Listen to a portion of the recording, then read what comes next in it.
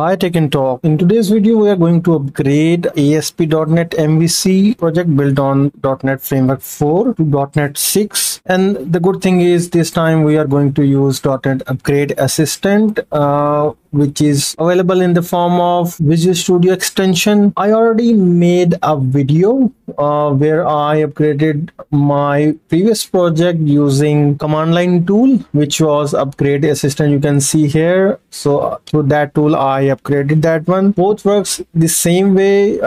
Here you need to upgrade your project using command line, but I will say this is a much more easy way to upgrade your project. So I already have installed that extension into my Visual Studio, and this is my legacy project, and you can see that there are some libraries inside here which I consumed in my web-based MVC project, and that project is based on .NET 4.7. It doesn't matter if it's 4.7, 6 or 8, but yeah, these are the legacy projects. So in today's video, I'm going to upgrade this project to .NET 6, and how I can do that? Just by using that extension. So I already have installed that. If I double check the extensions, I go to my extensions, you can see that it's already in the top of the list, .NET Upgrade Assistant. All right, so this is a project which I am going to upgrade to .NET 6 from .NET 4.7. So it is very quick and simple as compared to what I did in my last video through command line tool. So I will click on upgrade, right click the project, I clicked on upgrade. I have now two options: upgrade project to a new .NET version or upgrade project features. I will say I want to upgrade to a new version. So here I have only one option, side by side incremental project upgrade. All right, which means I will be upgrading my project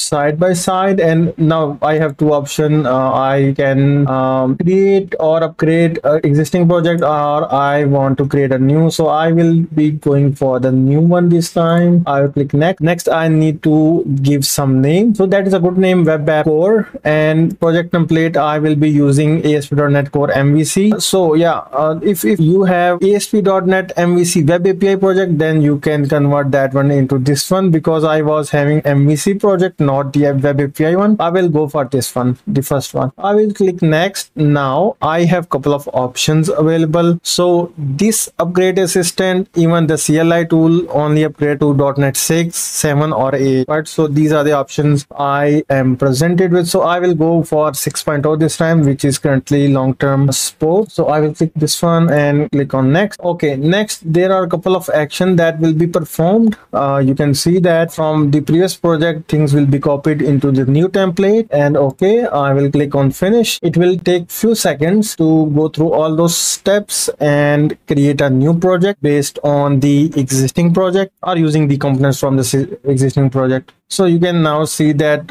this is already updated. All green ticks are done. So I will double check different things, that how things are done, components, dependencies, and the configurations. All right, I will click on done here. All right, now I have given couple of options, or although the template is done, I will have option to upgrade control, class or view. Right, so I will go with the upgrade control.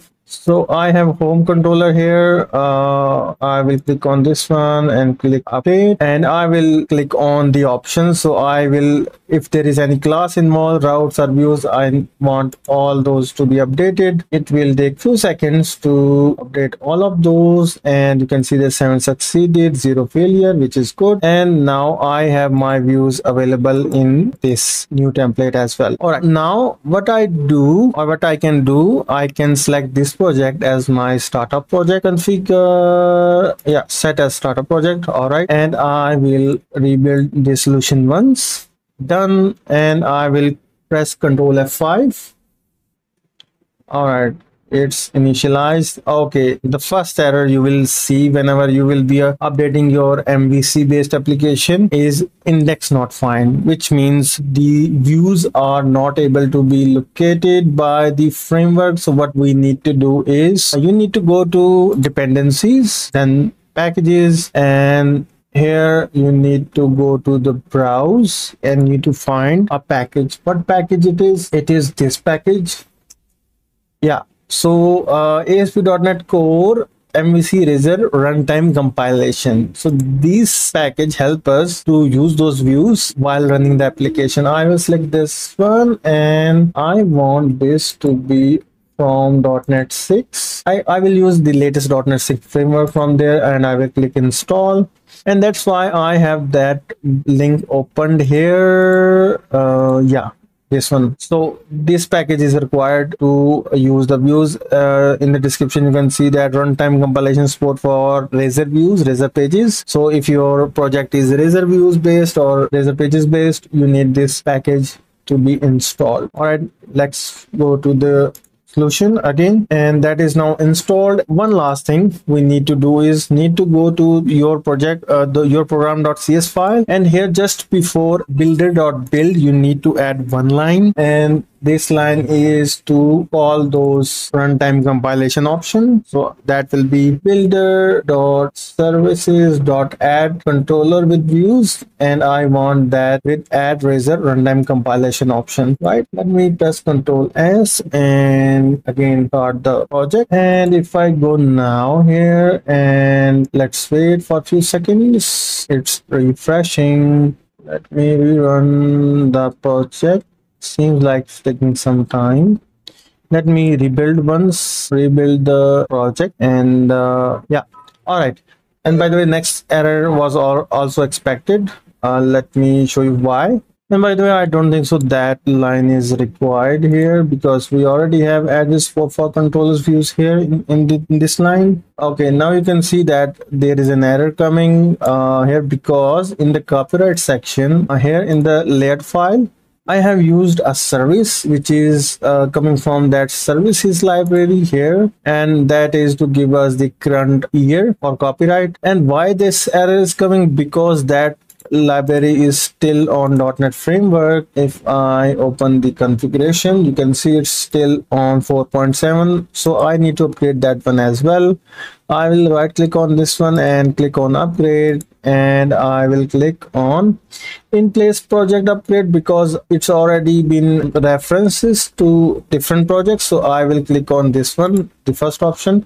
We will see other options in next tutorials, but for now let's upgrade this one right away here.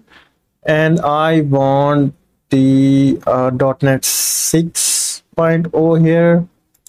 Next, and yeah, upgrade that for me. Again, it will perform some steps for us on the UI, and we just need to watch and double check all those steps are performed and successfully done.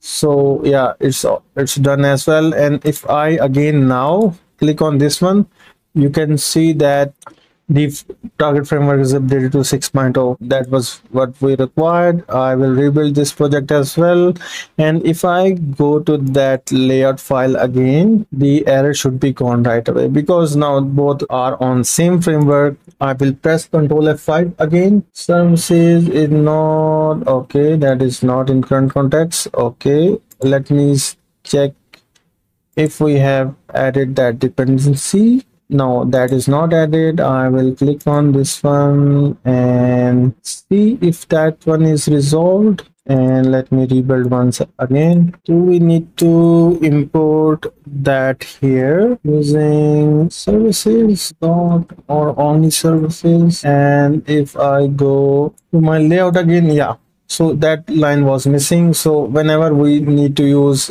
any reference on inside our views, we need to go to viewimports.cshtml and need to include that assembly name or namespace. All right, let me rerun that project again.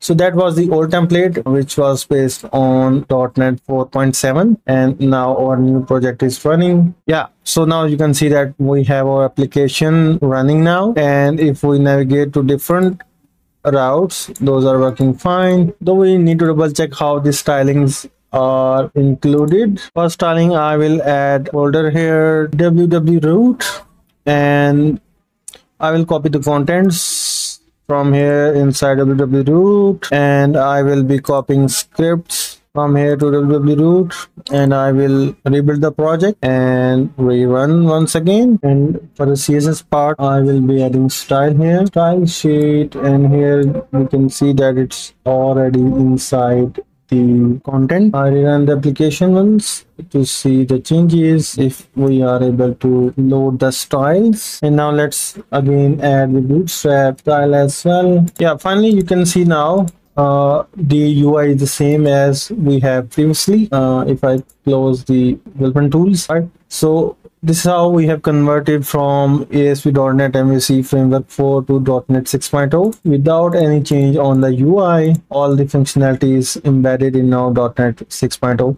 So that was all for this video. I hope you can see that it's very easy to upgrade your project from .NET 4 to 6. Same if you want to upgrade directly to 7.0 or from .NET 6 to 7.0. I will create separate videos for those migrations. So that was all. In case of question or query, do ask me in the comments. Till then, the next video, stay tuned and keep coding.